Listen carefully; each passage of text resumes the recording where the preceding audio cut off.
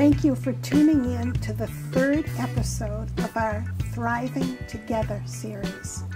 We're working at BevCam with the Senior Center, the COA, to kind of bring things about neighborhood and about working together for people who are older, for senior citizens.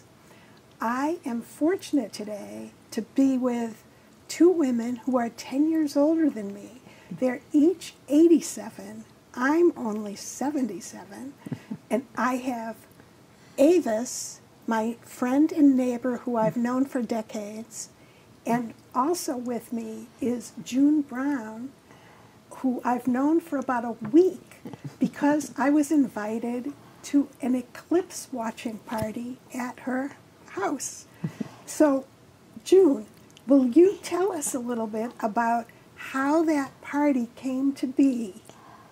Well, I moved into a new area in Beverly, coming back after being away from Beverly for many years, into Sedna. And I decided to do something to get the members of the community together.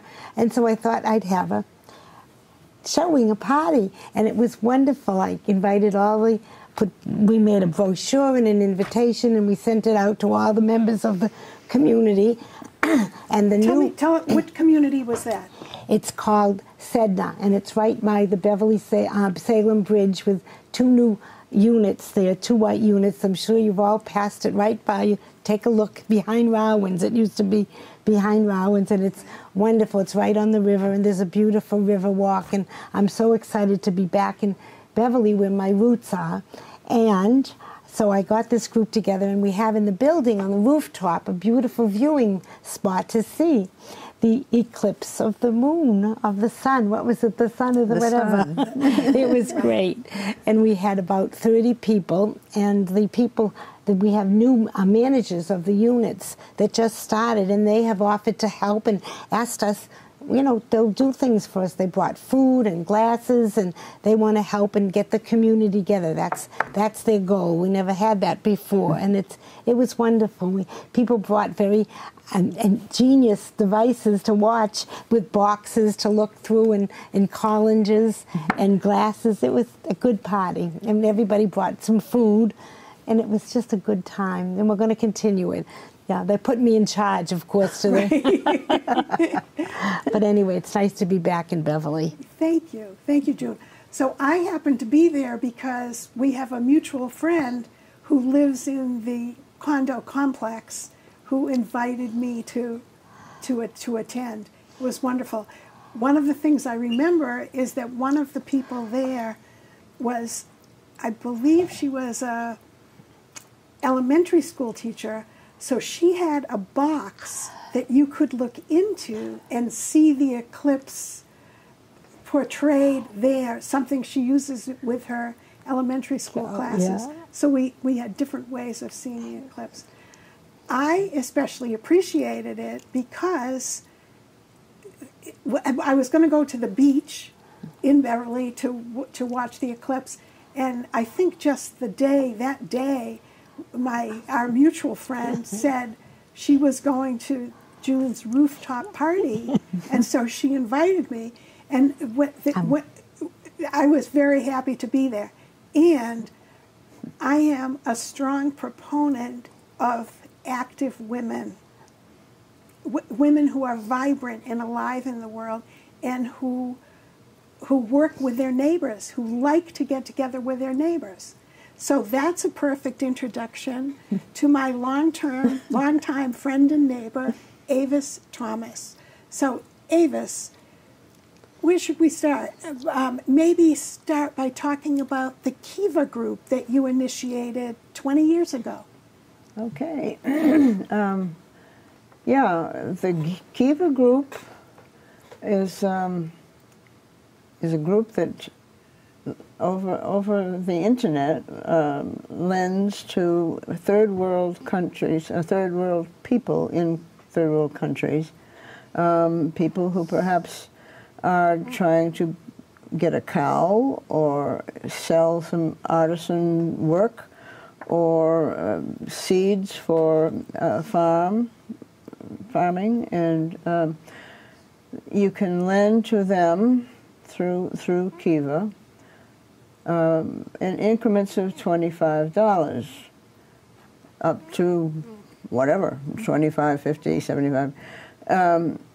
It all started when my friend Linda, who is no longer with us, and I were walking my dog.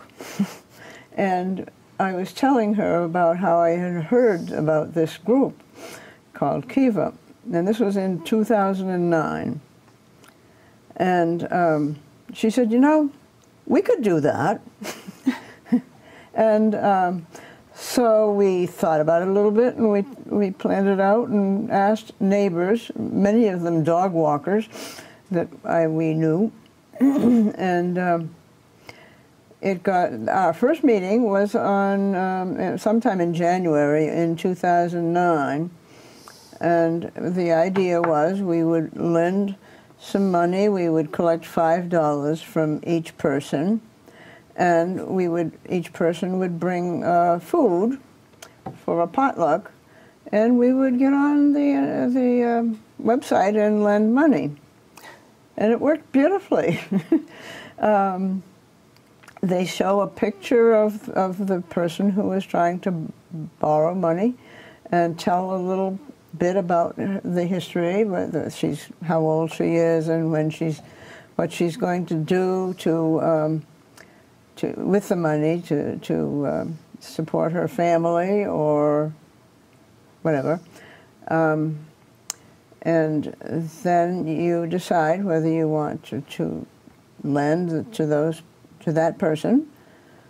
And so we had our $5 each. We put it all together, and I think we made maybe 3 loans. Right, that first time. Yeah. So one of the things I remember about this is, and I don't think I was aware of it before that, in third world countries, and maybe this is true in all countries, for people with very little money, it's very difficult to get a loan, even a loan for $500 or $1,000. If they want to start or keep a business going, they have very limited resources for that. But for us to lend $25 or $50 or $75 could make a huge difference in those people's lives. Exactly. And it's so much easier for us to get together and scrape up the money and send it off. It is a loan. It is not a charitable gift.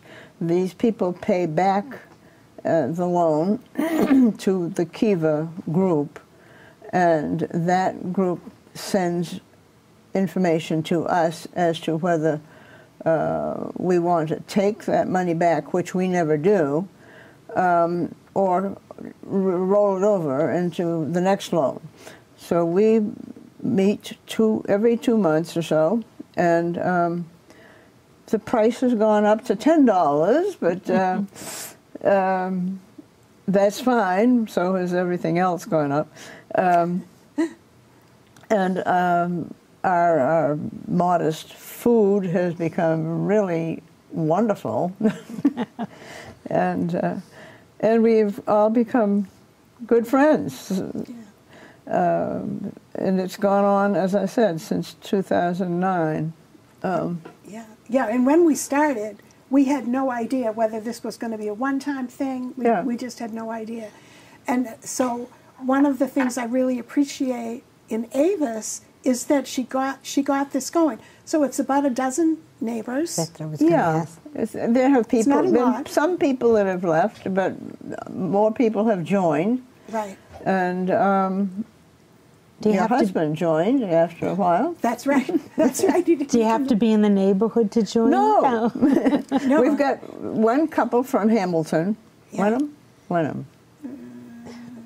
Wherever. Wenham. Hamilton. Yeah, it's I Wenham. think of them as the Yeah. same. Yeah. Yeah. And we have had people from, I think, Salem, but most of us are from Beverly. But we certainly would welcome anybody who wants to make the trip. Well, but we do consider, so we did not meet during most of COVID. No.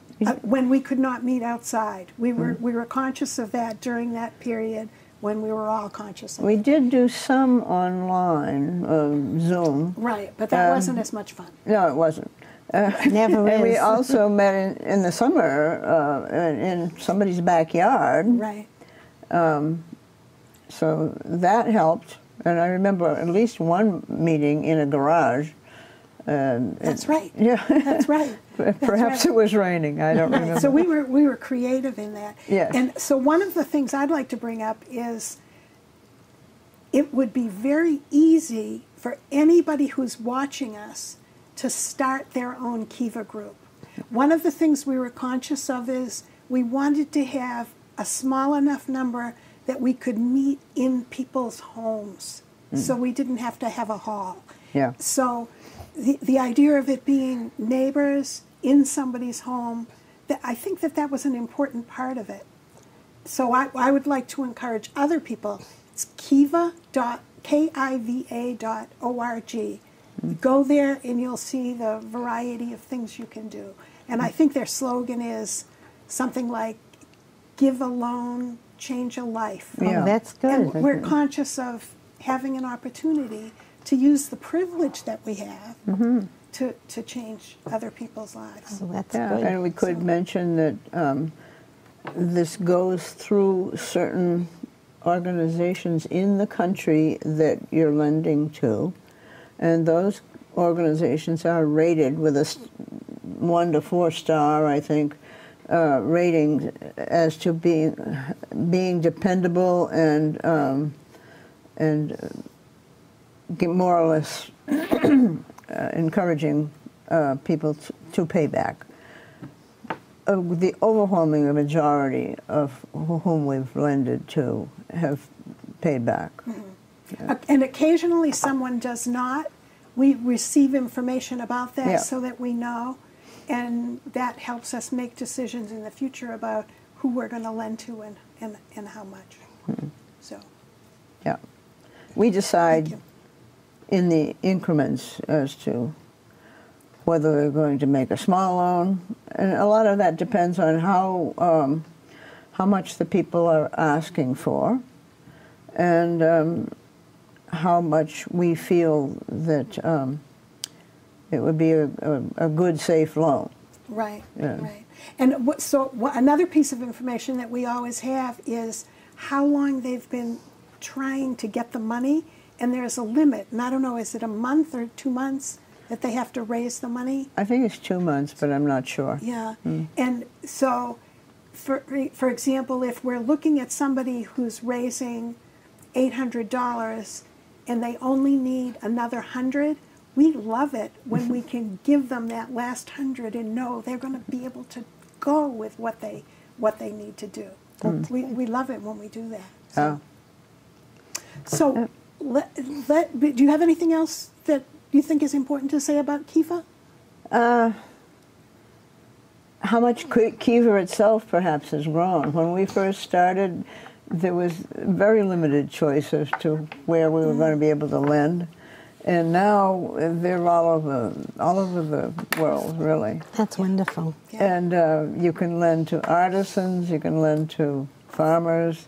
Somebody wanted to buy a motorcycle to deliver whatever, and we all discuss what the pros and cons of lending to this particular person or group, and everybody has their say, and It's great fun. it makes a fun evening, really. That sounds like wonderful things that you're doing. Just terrific. But there's other ways that the seniors and elder people can get together with groups. Like you can start a book club. We've had a book club for 50 years, and now we're seniors and we're still meeting. 50? And that's 50 fun. years? Yes, 50 years we've had a book. Fabulous. Yes, and now we're all half of them are gone, but we're still meeting. Yeah, and then there's wonderful activities in the senior citizens in Beverly. It's a terrific organization. They do a lot of good things, and there's lots of activities. And when I was younger, I said, the senior center, I'd never go to that. Well, now I'm involved. I go to exercise class, and I started a Spanish. I got a teacher for them to teach Spanish, and my friend is teaching Spanish there, and a lot of different activities we do. And I think there's lots of things that we don't necessarily raise money, but we're keeping active. That's the important thing. Yeah, exactly. I think every senior, it's your attitude. You got to stay young by having a good attitude and keep busy. Oh my goodness, is that somebody's in my phone? Go ahead. Can you ignore it? Yes, I can. Don't even touch it. Oh, all right. And that's fine. But you can't hear it, can you? No. I can, but it's fine. Well, it's way in the background. Yeah. I said, oh, all right. That's I shut it off. I hope they don't answer. But anyway, that's all, and I'm keeping very active too. I used to be a travel agent, and I got wonderful trips for all kinds of, oh God, it's, oh God. Can you hear that? Let me just shut it off. No, just leave it alone. Can you hear? Leave it It alone. was you calling me, isn't it? Leave it alone. Leave it alone. All right. So, Well, you know, like ahead. you, I can remember saying, senior center, that's for old people. Yeah, that's right. But then they offered a TED Talk a couple of years ago, maybe. yeah. And I had seen TED Talks on the TV, and I liked them. So that's, all right, I'll go down and try it out, you know. So that's what got me in there, was the TED Talks. And now And one of the advantages of going to the senior center for a TED Talk is after the TED Talk, you have an opportunity to talk about it. That's right, rather they than do. just Yeah. watching it in isolation. So that's one of the things I love. Yeah, they have a discussion group afterwards. Yeah, I was introduced to TED Talk on the public radio station. Yeah, that's terrific. Yeah, wonderful. Yeah. There's lots of things that you can do as senior citizens, you know. Only limited exploration. I've got to keep looking at things. I've got to the movies now that they have. There's been a couple of really good ones. And I keep thinking maybe I should go down for coffee or tea hour sometime. Yeah. Right. I haven't done Well, that. I have 4 or 5 friends that we all became widows at the same time within a year.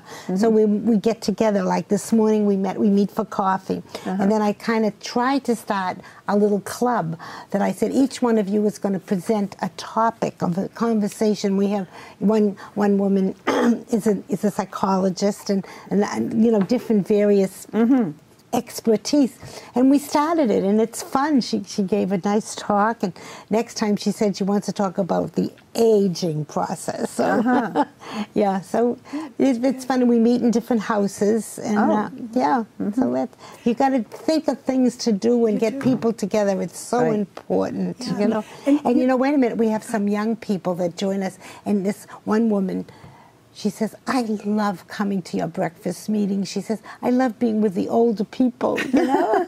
No, it's true. It is true. And that's how you stay young. Get to know young people. It's true, like 10 years younger. Yeah, and one of the things that I've become more conscious of recently, is that we all have biases that we don't even know about. And sometimes those biases stay with us even when we would think we don't believe it. So one of the biases we have is against aging.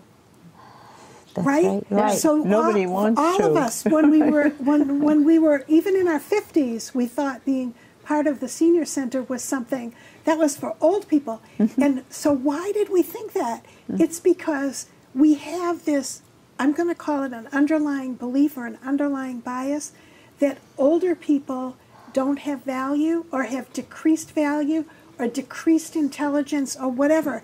And I think that is part of how we observe the world, even though it's not a reflection of our reality. That's right. Look at this. I'm surrounded by two women in their upper 80s who are vibrant and who care about life and who are enjoying life and who are changing things by getting things going where other people get together. I love it. I love it. Even presidential candidates, like, doesn't matter your age, Right. you're still able to run a country. Exactly. Right. No, interesting. We're not going to get into politics. No, we're not. Although I'm just going to say, separately, each of us may be involved in politics. That's not what we're going to talk about here. But it's shame so when people have a bad attitude of someone that's older and can't do it, you know? Right, I know. Right. Yeah. So one of the things that, when I was at an exercise class at the senior center last week, I was reminded of the labyrinth that's there in their big meeting room. I've forgotten what the name of the room is. But it's fabulous. And so it's just occurred to me that those of us who are working on this BevCam Senior Center coalition, I'm going to say, we need to have a day when we meet at the labyrinth and walk the labyrinth, because it's very meditative. Yeah. I don't know how many of you have walked labyrinths. I happen to be a lover of labyrinths. It's not a maze. You make no choices. It looks relatively small, but you keep walking and walking and walking, and you reach the center where you pause, and then you slowly walk back. And the path is longer than it looks, and it's very meditative. Yeah. So I think that that's something that we should do. There's lots of ways you can meditate. The senior citizen has yoga. Yes, it's good. Right. Yeah. Just keep busy. That's it. And your attitude is so important. That's true. My 4 friends that we have this group, every day I get a call, let's go for a walk. Let's go for a walk. And this one tells me how many miles she's walked each day. And I get so jealous. So, but you got to keep walking or do something. And I used to be very active, and now all I can do is play ping pong, and I just started playing. Can you believe it? At my age, I'm playing ping pong. It's fun. Good. Yeah, it is good. I know. Okay, I'm going to have to start ping pong. And I know, Ava, sometimes I've bumped into you at the senior center for TED Talks or for movies. Yeah. I can't remember what else, but because there's so many things going on there. What else do you do at the senior center? Trying to think. Well, I went to I believe it was called a diversity feast or something like that, and it served all kinds of African foods. Oh. And there was a native African, I don't remember which country, musician who came and played, and there were various people who talked. Seems to me they had some sort of little documentary or something that went with it too. It was a big meeting thing, and aside from having some delicious food, it was very interesting all around, and not only what they presented, but the people that were there. I sat with a man and his wife who I didn't know at all. I just happened to sit at the seat there, the table.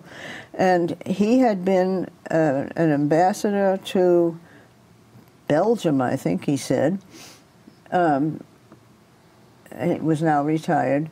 And his wife was Malaysian.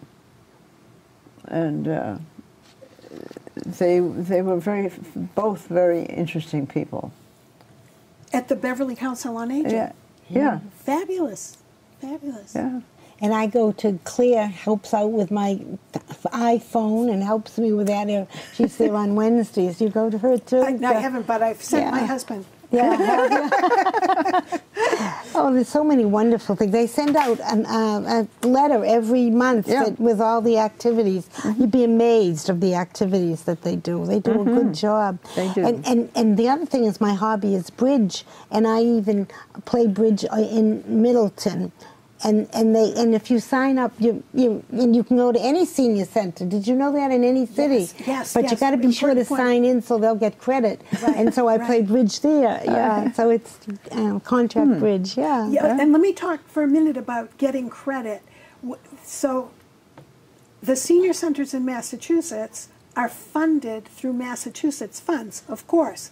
So the way they get funding, or at least one of the ways they get funding, is based on the number of people who show up. Oh. So sometimes I'm annoyed that I have to sign in. Yeah, but it's important. Right? But it's really important because that's what channels the funding. The Beverly Senior Center is so busy. There's so many things going on all of the time. And I want all of those to continue being funded, even though I'm not attending all of them. Yeah, they're good for everybody has different interests. And Right. Yeah, the Beverly Center has a variety of what goes on. It's unbelievable. Yeah. Yeah, I started attending a writing class in Beverly many years ago. I don't remember how many years ago. And then it ended when COVID started. And the teacher is from Hamilton or Wenham, and she now teaches online. So I continue going to that class online. That's great. And in the summer, and when the weather's good, we sometimes will meet outside. And you're writing a book, aren't you? I'm writing a book. I'm not going to talk about that right now, but thank you. If you pre-order it, I'll send one. Yeah, but we, so I think that point is important, so that those of us who get annoyed with the sign-in process understand the reasoning behind it. It's really important. We want to keep supporting the senior center. Yes, it's very important. Yeah. Yeah. And now it's time for us to sign off.